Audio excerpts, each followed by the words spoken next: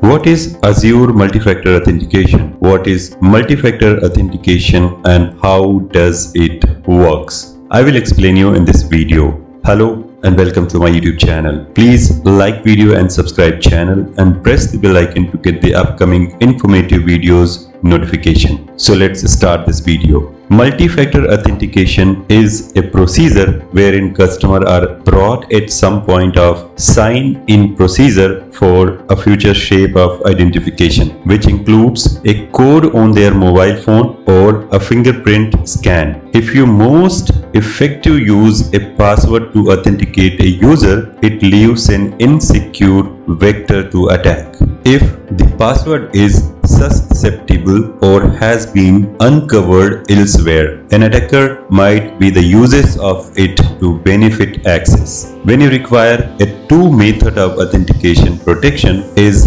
elevated due to the fact this extra thing is not always something this is clean for an attacker to achieve or duplicate. Azure Active Directory Multi-Factor Authentication works through requiring or extra of subsequent authentication method. Something you know, usually a password, something you have, inclusive of a dependent on tool. This is now no longer without problems duplicated, like a smartphone or a hardware key. Something you are biometric like a fingerprint or face scan. Azure Active Directory Multi-Factor Authentication also can similarly stable password reset. When customers sign in themselves for Azure Active Directory Multi-Factor Authentication, they also can sign up for self-provider password reset in a single step. Administrators can pick out types of secondary authentication and configure demanding situations for multi-factor authentication primarily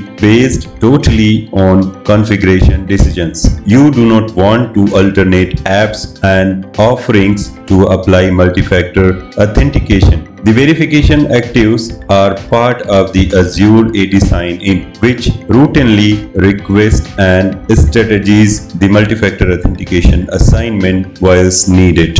Now I will explain about available verification methods. When customers register to an utility or provider and acquire an MFA prompt, they are able to select from one in all their registered type of extra verification. User can get admission to my profile to edit or upload verification methods. The following extra type of verification may be used with Azure AD Multi-Factor Authentication: Microsoft Authenticator app, Windows Hello for Business, FID02 protection key, OAuth hardware token, OAuth software program token, SMS, etc. So now let's see how to permit and use Azure AD Multi-Factor Authentication. You can use protection defaults in Azure AD tenant to fast permit Microsoft Authenticator for all customers. You can permit Azure AD Multi-Factor Authentication to set off customers and companies for added verification throughout sign-in. For extra granular control, you may use conditional access guideline to outline activities or packages that require MFA. These guidelines can permit ordinary sign-in while